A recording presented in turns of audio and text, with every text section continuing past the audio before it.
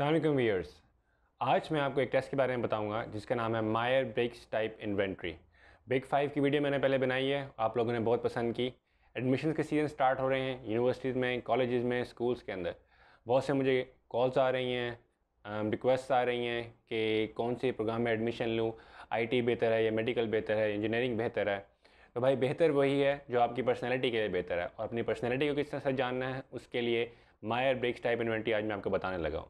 तो let's start the video.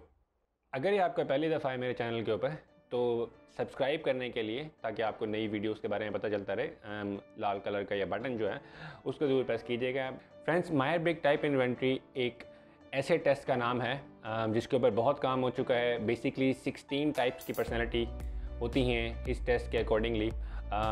4 basic components हैं इस टेस्ट के, जो आप स्केल के ऊपर अपने आप को रैंक कर सकते हैं। You are either an introvert और एन एक्सट्रोवर्ट, या आप सेंसिंग प्रेफरेंस है आपकी, या आप इंट्यूटिव हैं, या आप फीलिंग हैं, या आप थिंकिंग टाइप के हैं, और आप फाइनली या आप जजमेंटल हैं या परसेप्चुअल हैं। ये 4 लेटर की आपकी पर्सनालिटी टाइप होती है। फॉर एग्जांपल, अगर आप एक इंट्रोवर्ट हैं और आपकी प्रेफरेंस इंट्यूशन है, और आप फीलिंग टाइप हैं, और आप परसेप्चुअल हैं, तो आपकी जो पर्सनैलिटी टाइप बनेगी वो बनेगी INFP।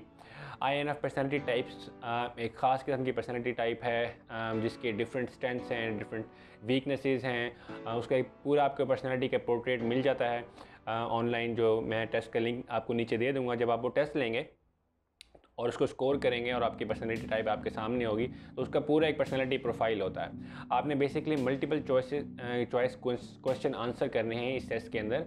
आपको एक क्वेश्चन दिया जाएगा और नीचे ऑप्शंस होंगी: strongly agree, agree, disagree and strongly disagree. ये ज़रूर याद रखिए, किसी भी क्वेश्चन का आपने आंसर अपनी एबिलिटी के मुताबिक एग्री या डिसएग्री में देना है। अनश्योर आप कोशिश करें कि किसी भी क्वेश्चन का आंसर ना दें। अगर आपको समझ नहीं आ रही तो आप अगर आपको इंग्लिश का इशू है या क्वेश्चन की आपको समझ नहीं आ रही तो किसी से हेल्प ज़रूर ले लें, लेकिन कोशिश करें कि अनश्योर मत लिखिएगा। और सोचना इसमें नहीं है। ये आप सोच रहे होंगे ये तो बड़ा आसान कर दिया आपने चीज़ों को, कि अक्सर जो हमें वैसे भी सोचने का दिल नहीं चाहता। तो इसमें आपने वाकई बिल्कुल नहीं सोचना। जो आपके जहन में बेहतरीन आंसर आए आपने वो आंसर देना है, और ज़्यादा आपने सोचना नहीं है इसके बारे में। टेस्ट के आखिर के अंदर आपने स्कोर का बटन दबाना है, और स्कोर के बाद आपको आपकी 4 लेटर की पर्सनैलिटी टाइप पता चल जाएगी। जब आपके पास पर्सनैलिटी टाइप आ जाएगी तो उसके बाद आपने पर्सनैलिटी प्रोफाइल या पर्सनैलिटी पोर्ट्रेट निकालनी है उस पर्सनैलिटी टाइप के, जो आपको आपके कैरियर के बारे में गाइड करेगा, आपकी पर्सनैलिटी के बारे में इंसाइट देगा, और आपको अपनी रिलेशनशिप और वीक एरियाज़ के बारे में बताएगा। आपने उसको तसल्ली के साथ पढ़ना है, या आप किसी मेंटल हेल्थ प्रोफेशनल के साथ आप कंसल्ट करें कि इस रिज़ल्ट का मतलब क्या है। एजुकेशन और करियर और रिलेशनशिप के सेंस के अंदर इसको हम किस तरह से यूज़ कर सकते हैं। अगर आपका कोई क्वेश्चन है आप मुझे मैसेज कर सकते हैं, प्राइवेट मैसेज कर सकते हैं, यूट्यूब पे कमेंट दे सकते हैं। तो मैं कोशिश करूँगा कि आपके क्वेश्चंस का आंसर जितनी जल्दी पॉसिबल हो मैं दे सकूँ।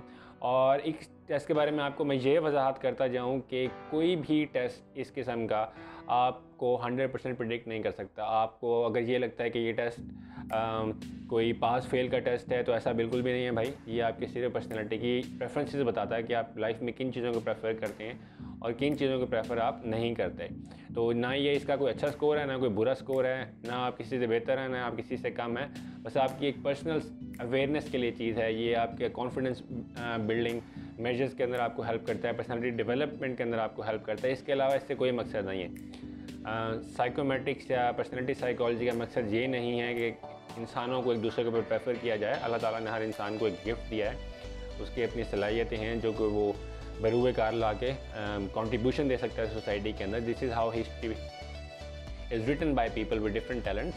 तो आपको इस मामले में बिल्कुल परेशान नहीं होना, बस ये टेस्ट लें, इसको पढ़ें, इसके बारे में सोचें। और इसके ऊपर डिफरेंट बुक्स लिखी गई हैं। कुछ बुक्स के मैं लिंक आपको दे दूँगा प्रोफाइल के अंदर। एक बुक है प्लीज़ अंडरस्टैंड मी के नाम से, इसके 2 वर्जन हैं, please understand me 1 and please understand me 2। इसके अलावा एक और बुक है गिफ्ट डिफरिंग। ये मायर-ब्रिग्स टाइप इन्वेंट्री की जो का रिसर्च विंग है उन्होंने पब्लिश की है। तो ये आपको इजीली बुक्स ऑनलाइन मिल जाएंगी, आप इन बुक्स को पढ़ सकते हैं। फिर आप मज़ीद रिसर्च कर सकते हैं। अगर आपको इससे भी ज़्यादा थोड़ा कॉम्प्लिकेटेड टेस्ट चाहिए जो आइडियली आपकी प्रेफरेंसेस प्रेफर कर सके, तो आप मेरी बिग 5 की वीडियो देख सकते हैं। उसके अंदर इसी तरह से 5 स्केल्स होते हैं जो कि डिपेंड करते हैं openness, कॉन्सेंशसनेस, extroversion, agreeableness and neuroticism के ऊपर, और इनका एक आपस में एक कोरिलेशन है दोनों टेस्ट का।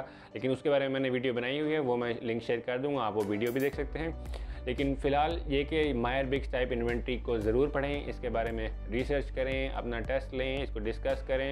ये बहुत इंपॉर्टेंट टूल है। मैं स्टूडेंट पूछते हैं सेमिनार्स में, कॉन्फ्रेंसेस के अंदर बहुत से लोग आते हैं, पेरेंट्स आते हैं कि मैं अपने बच्चों के साथ क्या करूं, उनका ये नॉन सीरियस बहुत हैं, पढ़ते नहीं हैं, इश्यूज़ हैं, लड़ते बहुत हैं। तो ये इस मामले में परेशान होने की ज़रूरत नहीं है। सबसे पहले आप पर्सनैलिटी का एनालिसिस करें बच्चों का, उनके बारे में जानें कि इनका बिहेवियर किस वजह से हो सकता है कि वो एक उनका नेचुरल पर्सनैलिटी का ट्रेट हो, जिसके बारे में आपको परेशान होने की ज़रूरत नहीं है।